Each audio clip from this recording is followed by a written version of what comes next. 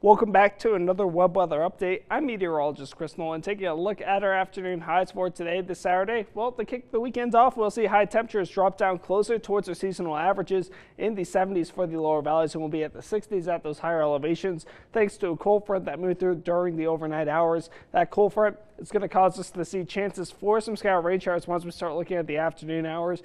These rain showers will be extremely light, and whatever showers do occur, we aren't likely to see much measurable rainfall from them.